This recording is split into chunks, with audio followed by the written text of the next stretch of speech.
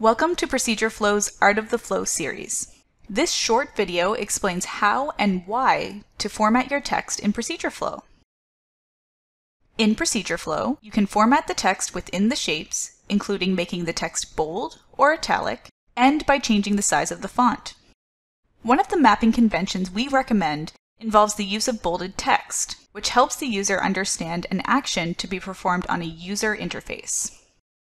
Eyes are naturally drawn to bolded text, and users are guided to the right button, field, drop-down menu, or tab immediately. For example, here we would like the user to click the New Entry Point button. In traditional documentation, this could be written in any number of ways. Click on the New Entry Point button. Above the name, click the New Entry Point text.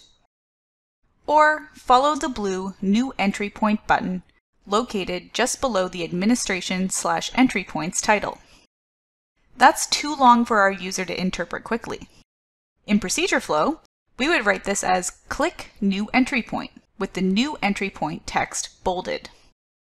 To bold text, you have three options. Option 1 is to highlight the text you want to make bold and click the B button.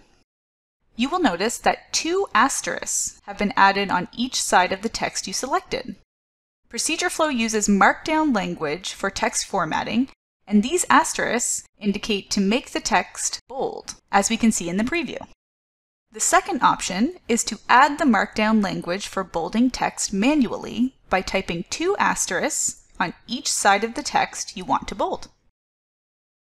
The third option is to use your keyboard shortcut for bolding text, Control-B. We also recommend the use of italicized text to indicate a script. This could be a script that the user says verbatim, or a suggested language to use. To italicize text, you also have 3 options. The first option is to highlight the text you want to italicize and click the I button. You will notice that an asterisk has been added on each side of the text you selected. Again, this is ProcedureFlow's Markdown language for italicizing text, which indicates to make the selected text italic, as we can see in the preview. The second option is to add the Markdown indicators manually by typing 1 asterisk on each side of the text you want to italicize. The third option is to use your keyboard shortcut for italicizing text, Control-I. You can also bold and italicize your text to really make a script or a word within a script stand out. To bold and italicize your text, add 3 asterisks on each side of the text you want to bold and italicize. To further make your text stand out, you can enlarge it by using the pound symbol. Start by adding 1 pound symbol before the line of text you would like to enlarge.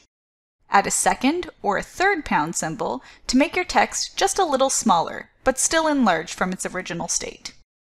Your flows are now that much easier for users to follow, thanks to strategic font formatting. Thanks for watching, and be sure to check out the other videos in our Art of the Flow series.